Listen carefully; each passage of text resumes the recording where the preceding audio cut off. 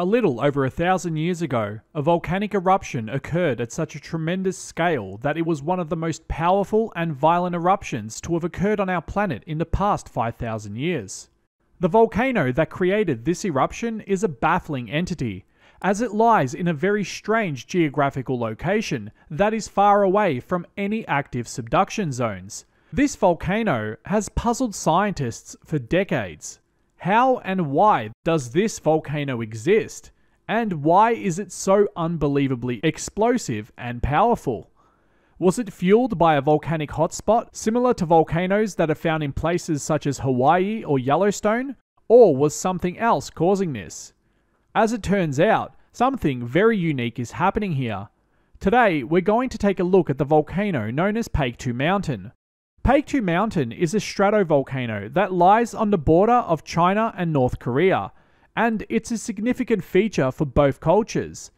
It lies in an area known as the Paektu Mountain Range, which is located within the Gamma Plateau. The Gamma Plateau is an ancient shield volcano spawned by trachy basalt lava, and it was formed by the same volcanic magma chamber that is present-day Paektu Mountain. It was formed between 2 to 5 million years ago, and it covers over 15,000 square kilometers worth of land. Recently, the existence of this volcano has finally been solved, and has single-handedly changed how most geologists think of volcanoes and the fueling of them.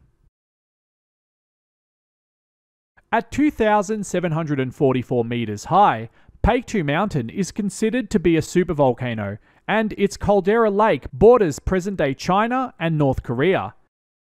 Its caldera lake was unsurprisingly created during the aforementioned eruption, which was so powerful it altered the climate of the globe. It erupted at a magnitude 7, spewing around 120 cubic kilometers worth of tephra or more during the eruption, with some scientists estimating it was actually larger at 160 cubic kilometers. Regardless of the number, this eruption created an unbelievably devastating situation to the surrounding land and to areas far from the epicenter. When this volcano erupted, the original shape that it had and structure was completely obliterated during the eruption and was literally blasted to bits. All that was left was a stub where a conical mountain once lay, and in time the 5-kilometer wide caldera that was created during the eruption was filled with water and turned into a 384-meter deep lake known as Tianqi Lake or Heaven Lake. To put things into scale, Anak Krakatoa's most recent eruption was only a magnitude 3 on the Volcanic Explosivity Index. In 1883, Krakatoa erupted at a scale that was so destructive it blasted the island into 3 separate parts, and that was a magnitude 6 on the Volcanic Explosivity Index. Compared to Paektu, it released only 10 cubic kilometers worth of volcanic ejecta, whereas Paektu released over 120 cubic kilometers.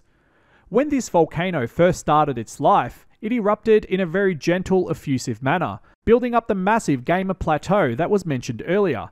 These eruptions would have led to the trapping of any subsequent magma that was ascending from deep within the Earth, and as a result of this, the magma chamber became capped, and it would begin to build up pressure to very violent levels. Alongside this, the chemistry of the magma itself began to be altered as the hot, trachy basalt began to melt the nearby continental crust, leading to an increase of the level of silica, which would be the recipe needed for the cataclysmic eruptions that would occur in time from this volcano.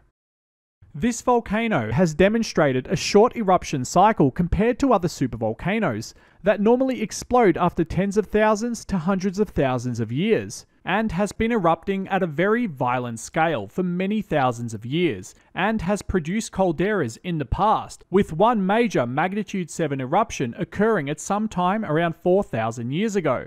This previous eruption was known as the Tianwenfeng eruption, and if you'd like for me to make a video on this, please leave me a comment letting me know, and I'll see what I can dig up in the scientific literature about this eruption, which was as massive as the Millennium eruption. This previous eruption was also recorded and exists within Manchurian myths, with the mountain being described as a fire dragon, fire demon, or as a heavenly fire. And this event turned a surrounding forest into carbonized wood and spewed out 25 million tons of sulfur dioxide into the stratosphere, with a bulk volume of over 100 kilometers cubed released during the eruption. So, at some point around 546 AD, the volcano was ready to release another devastating eruption. The Millennium Eruption. This eruption would have begun as an increase in earthquakes in the surrounding area, as magma began to push its way out of the magma chamber and through the earth, when it finally became pressurized to a point that the magma chamber could no longer sustain. When it finally reached the surface, it would have started as a very explosive blast. It's possible there are some other warnings that this major eruption was imminent, but when it finally occurred, the surrounding land would never be the same again. It would release several distinct pyroclastic flows, leaving behind both welded and unwelded ignimbrites in distinctly separate layers. The first phase of the most recent eruption was in the form of a typical Plinian volcanic eruption. Plinian eruptions are the typical explosive kind of eruption most people think of when they see large conical volcanic structures. Examples of volcanoes that are famous for erupting at a Plinian level are Krakatoa or Mount Vesuvius. They are extremely destructive and are massive in scale. They release volcanic bombs and devastating pyroclastic flows, but they are still gentler compared to what is known as the ultra-Plinian eruption, aka the super volcanic eruption. Ultra-Plinian eruptions begin at a magnitude of 7 and go up to 8 on the volcanic explosivity index. So when Mount Paektu started its devastating planet-altering eruption sometime around 946 AD, it began as a Plinian phase, and it's thought that this phase lasted 3 to 9.5 days in length. At the very start of the eruption, white pumice and ash were released alongside a massive eruption column. The eruption would then continue in intensity and begin to release dangerous volcanic bombs alongside increased pumice falls and pyroclastic flows. It would continue to do this in the coming hours and days, slowly emptying its magma chamber out in the process, leading to the climactic event that would soon occur, the caldera collapse and the release of vast quantities of ignimbrite. At this point in time, it's believed Mount Paektu was a conical mountain, but that would soon change in an instant when, at some point, the ground became unstable and the magma chamber collapsed in upon itself, leading to the release of extremely large pyroclastic flows, alongside the largest and most violent phase of the eruption to have occurred thus far. The volcano would have been erupting in a manner that was increasingly violent for some time, but what occurred during the caldera collapse would have been something truly terrifying to have heard or witnessed. There are some actual records of the eruption that were documented by the unlucky inhabitants that lived near the explosion when it actually happened. Thunders from the heaven drum were heard in the city of Kaesong, which in modern days is right near the border of North and South Korea. And then again in the capital of ancient Korea, about 450 kilometers south of the volcano, which terrified the ruling emperor so much that convicts were pardoned and set free.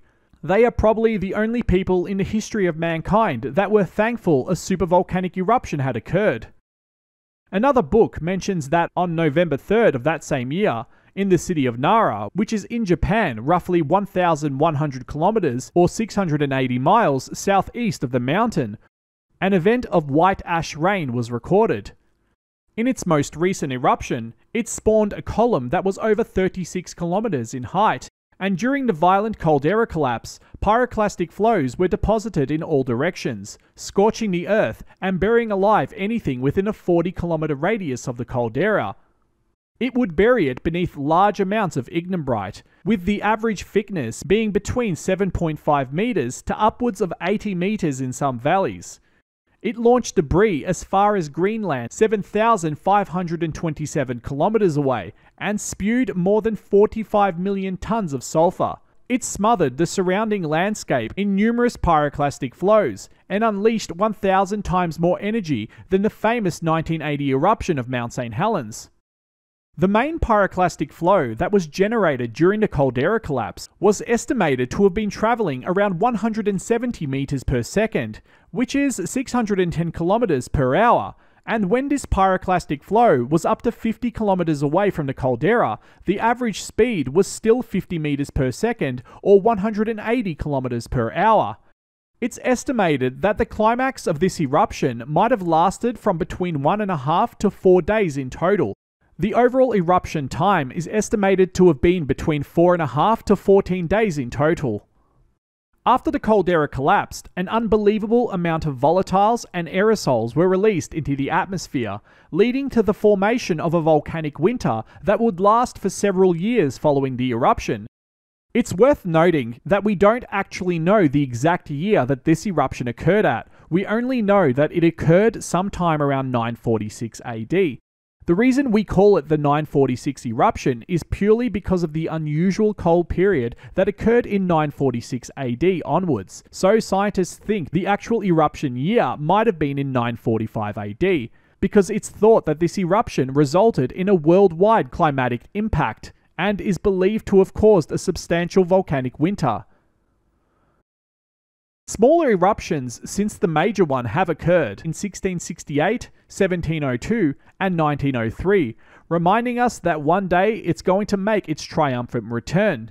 And in the last decade, Paektu has begun showing increased activity, and its existence came to light to many people during the recent nuclear tests in North Korea, which were detonated ridiculously close to Mount Paektu, causing earthquakes and sending the Richter scale into a frenzy as it picked up measurements of a magnitude 5 to 7.6 earthquake, and this test sent powerful pressure waves towards Paektu's massive magma chamber. This pressure is being transferred directly to the magma. Some of the more recent events that are occurring have come in the form of magma intrusions into the magma chamber, which have been episodic in their occurrence. What this means is that magma from deep within the earth has been successfully injected into the magma chamber, leading to increases in the pressurization and volume of the overall chamber. So let's answer the question that's baffled scientists for decades. How does this volcano exist? It's quite fascinating, really. It's actually related to the nearby subduction of the Pacific plate underneath the Okhotsk and Philippine tectonic plates. But this is where things take an interesting turn. You see, the Pacific plate hasn't done what most scientists expected it to do. It hasn't directly subducted in a way that would send it traveling deeper and deeper into the Earth in the direction of the mantle. Instead, this plate has become stuck and wedged and has buckled in an outward manner, leading to it becoming trapped and stagnant in a way that has pushed it in a near horizontal manner. The fueling of Mount Paektu is created by the melting of a trapped Pacific plate that has pushed itself so far it is now underneath the Eurasian plate, and the water that is being released by the hydrous minerals contained within the ocean crust of the Pacific plate is being released, which is lowering the melting point of the surrounding crust, and is creating a buoyant upwelling of magma, leading to the creation of Mount Paektu in present day. This volcanic structure has revolutionized how we see volcanoes and intraplate volcanic eruptions, because this means there is an additional way that volcanoes can exist. It seems like ancient subducted plates can also become trapped and can buckle in extremely strange angles, leading to it traveling in a horizontal angle and not in a vertical one. And on top of this, scientists have found many other ancient tectonic plates that have been swallowed up during past subduction events, and they now exist as a stagnant wedge within the Earth. So this somewhat unique scenario is what has created present-day Mount Paektu, and has really altered how we perceive volcanoes and tectonic subduction.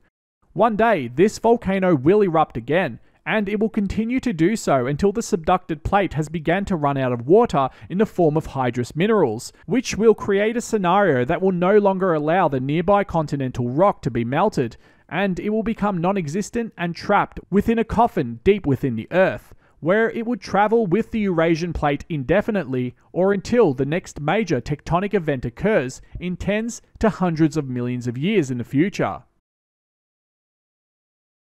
Thank you for watching. If you made it this far, consider sharing this video around. It really helps the channel out. If you're a fan of volcanism, geology, geography, earth science, or science in general, then consider subscribing to the channel and hitting the like button. I'll be releasing more content like this regularly. Leave a comment letting me know what you think about this video, and if you have any video suggestions, please do let me know. Thank you again. I'll see you all real soon.